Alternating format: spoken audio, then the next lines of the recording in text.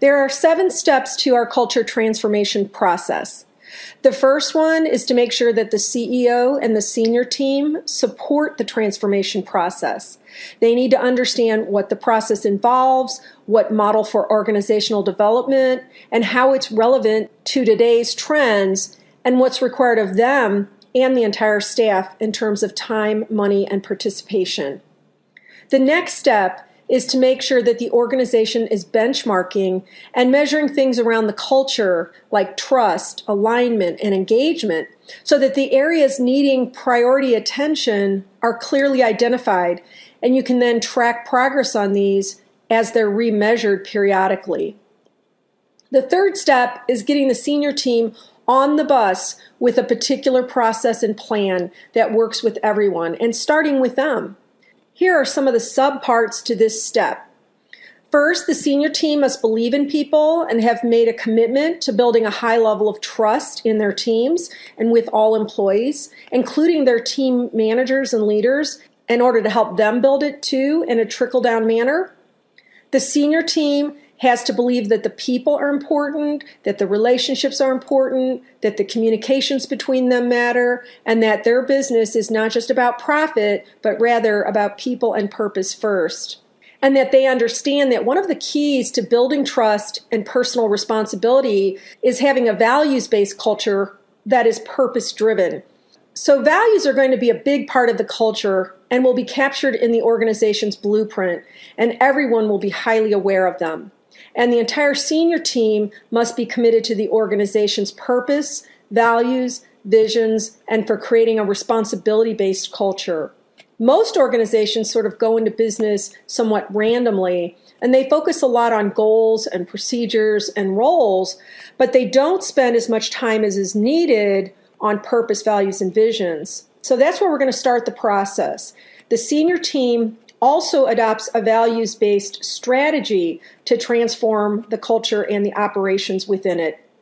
So part of that strategy is the role of mentoring, the role of assessment, how you train people, how you hire and onboard them, and how you integrate new standardized expectations for professional behaviors and how you make them distributive to everyone in the organization from CEO to frontline staff.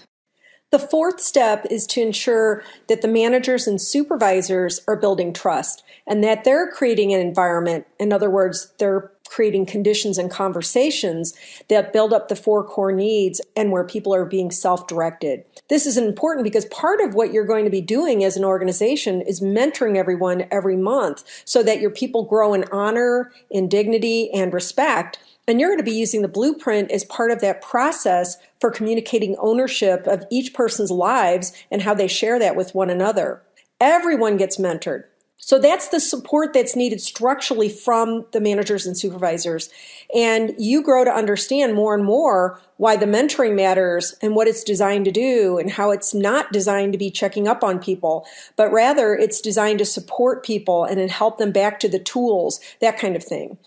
You want to make sure that they all have the emotional intelligence skills, which remember are self-awareness, self-management, awareness of others, and managing relationships. And that's where all these tools come in. And many of them you haven't even learned yet. There are more than 30 of these tools that are part of emotional and social intelligence. You want the managers and supervisors to develop their coaching and counseling skills. I would also add, these are more like a structure of Socratic questions combined with encouragement and presence as opposed to advice giving from above. So they can talk with their team members about their relationships and performance. And that even includes reverse mentoring, where maybe a manager mentors an employee and the employee turns back around and mentors that manager. So it's really important that the managers and supervisors make sure that all the staff are and feel included and that everyone sees the meaningfulness of the work that they're doing and that all their contributions matter. In that way, everything becomes purpose-based instead of just activity-driven. So managers and supervisors must develop their team members so that each person can take the ownership that they need to take for continually improving their own performance.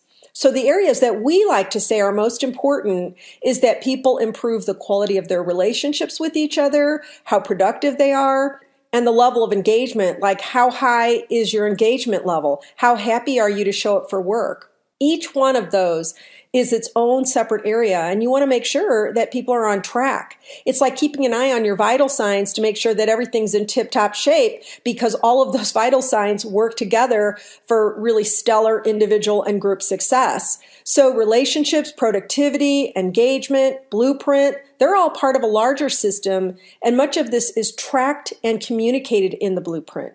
Everyone needs to know how to do this, and the senior team and all the managers and supervisors are modeling the systems first. Next, you create a value-based culture where everybody in the organization understands the values, and those values are integrated into the operations of the business. And that even includes how you hire and onboard people. It's very different than a conventional culture. Everyone understands from day one the kind of culture that you have, because even your hiring practices reflect that everyone is supporting the culture. You'll be considering your candidates first for their fit into your culture. Do they know what you expect of them? Zappos is an example of a company that I use in this lesson. They put their people through a 4-week orientation on culture. First of all, they have a very comprehensive screening of their candidates, including observations by their tram drivers who take the candidates on a tour, and they record how respectful they are or are not. So you'll see a little video on some of that coming up. Then after the first week of their orientation, Zappos would say to the new candidates, if you want to leave, we'll pay you $1,000 and say goodbye on good terms.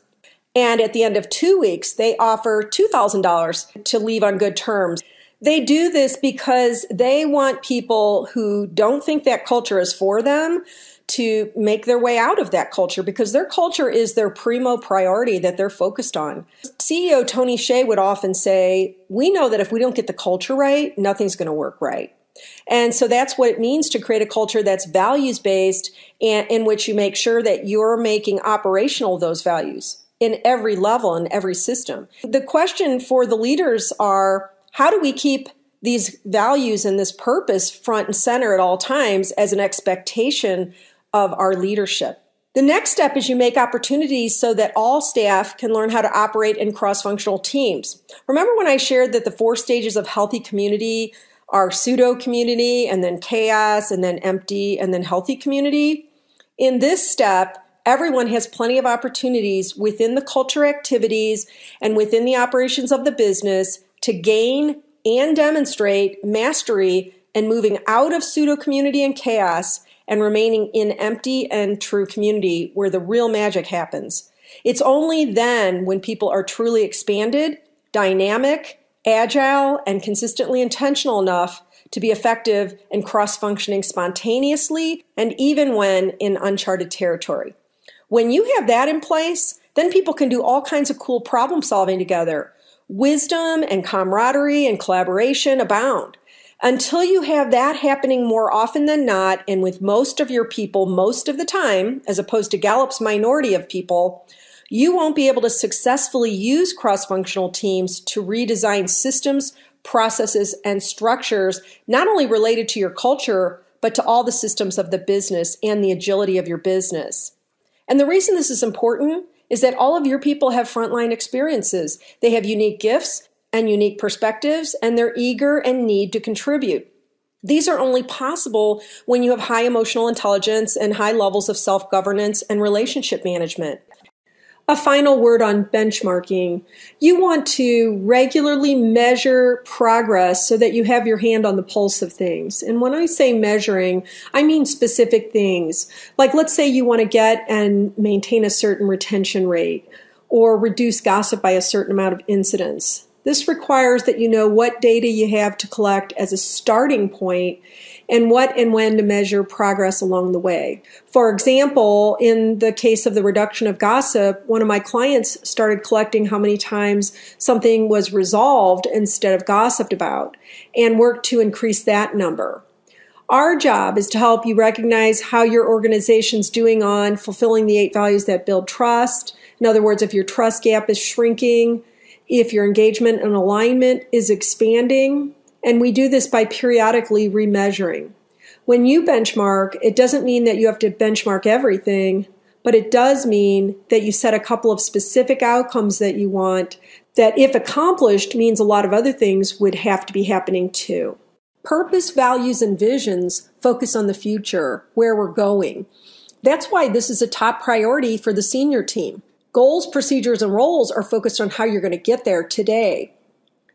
There's a strong correlation, 77%, between focus on the future and focus on the present. So what that means is people who are more strongly aligned with your organization's purpose and their values and their visions will be more aligned and more committed to their goals, procedures, and roles. Now, why is that? Why do you think it's so? It's because it's purpose-based. In motivation terms, because one knows why we're doing things, we're motivated. In fact, a sense of meaningfulness is the most important priority for being self-motivated from the inside out. People also feel more secure when they know what behaviors are expected of them and they feel they can fulfill on those behaviors. They like to have the pictures of what's being targeted for visions so that the picture of that inspires them too. If you do set up strong alignment for your future, everyone will be more likely to be committed to your present, and then positive momentum is set in motion. So this would be like you're building the house and you say, we want to build this house in this way because we want to use it for amazing parties and gatherings that are meaningful for the family and the neighborhood. So we designed it so it's going to have this lovely open format and everyone's going to be able to communicate with each other. And we want to show up with these values of hospitality and graciousness. And we envision that in the next 3 years, we're going to have several baby showers and a wedding and graduation parties and workshops all here. And all of a sudden, you've painted this picture where everyone wants to come to this and support the building of it. It's totally different than if you just said, okay, everybody, let's just get our chainsaws out and get started. So the future focus is what creates the positive momentum. So these are the values that Zappos has. Not only was it their purpose to deliver wow through service, it was one of their values as well. So it was both a noun and a verb. This is what we want to do and how we want to behave to cause a wow experience, really great and delightful surprises through service. Create fun and a little weirdness. For example, they have a policy that you can openly cuss in their environment. And there are a lot of other things some companies would consider weird. You've got to read the book about their culture called Delivering Happiness.